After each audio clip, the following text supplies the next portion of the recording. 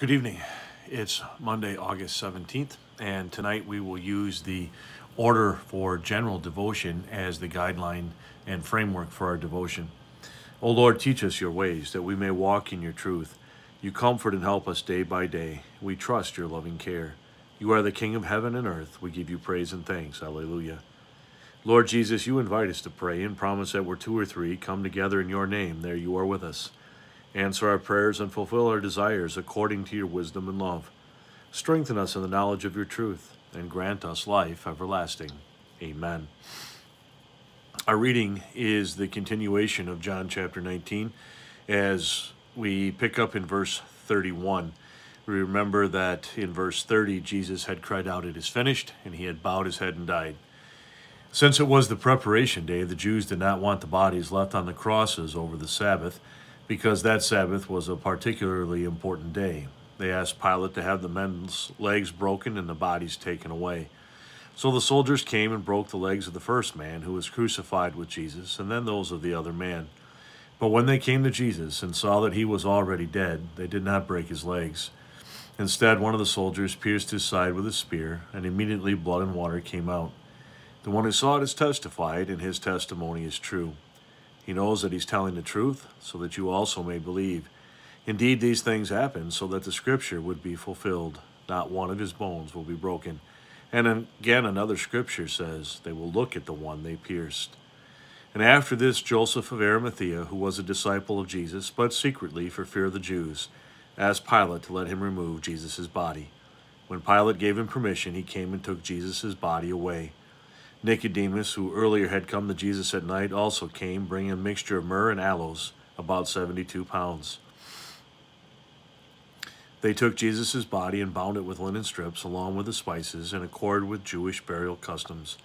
There was a garden at the place where Jesus was crucified, and in the garden was a new tomb in which no one had ever been laid. So they laid Jesus there, because it was the Jewish preparation day, and the tomb was near.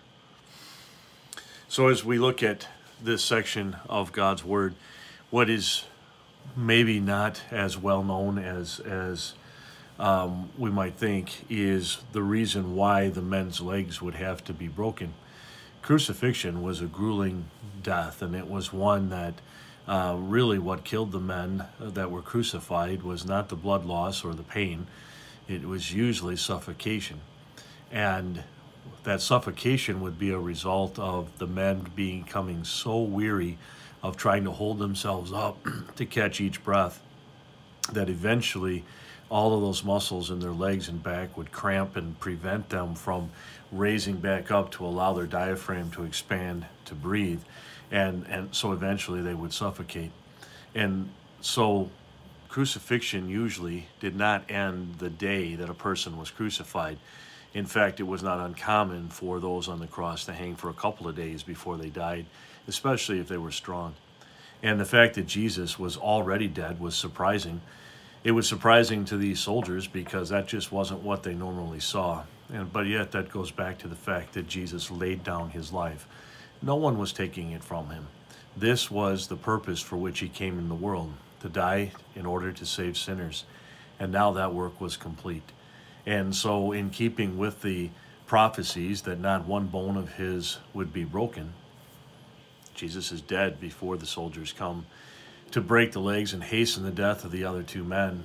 And so they simply pierce his side, and what flows out of his side is clear testimony of the fact that the man was dead, as the bodily fluids had already begun to separate.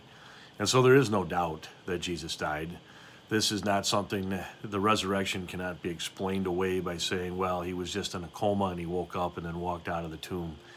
No, the fact that the fluids had begun to separate and change is an indication of death, and the body cannot overcome that at all.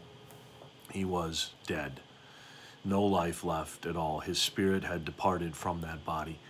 And so Jesus died, truly died, and he did that to save you and me, to pay for all of our sins. And then by rising again on the third day, on Easter Sunday, he proved that he had defeated sin, death, and the power of Satan, as well as the power of the grave, so that all who believe know that not only are we forgiven and have our sins paid for by Christ, but we also have the sure hope of living for eternity in heaven. And then we see the two men, secret closet believers, if you will, stepping out and of their normal pattern of life and taking care of the body of Jesus when nobody else would step forward to do so. These men did that and showed their honor and their love for their Savior, even though up until this point it had been pretty much hidden and veiled. But now it's public testimony that these two men actually took down the body of Jesus and anointed it for burial and buried it in the short amount of time that they had before the Sabbath would begin. And in that they showed their honor for their Lord. And we pray. Actually, we continue with our general devotion in the words of the Apostles' Creed before we go into the prayer. I believe in God the Father Almighty, maker of heaven and earth.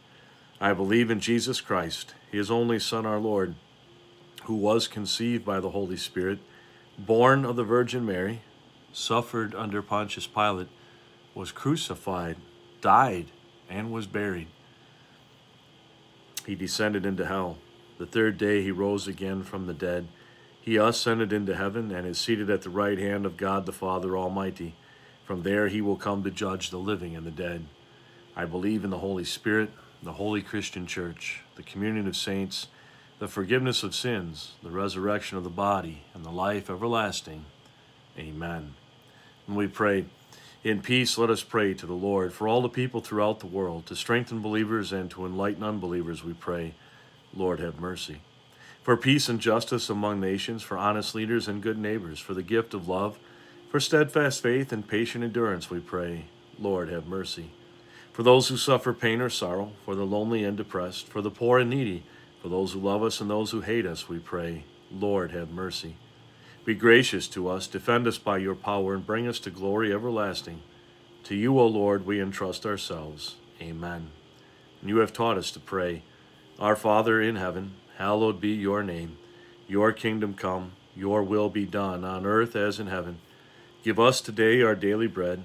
Forgive us our sins as we forgive those who sin against us. Lead us not into temptation, but deliver us from evil.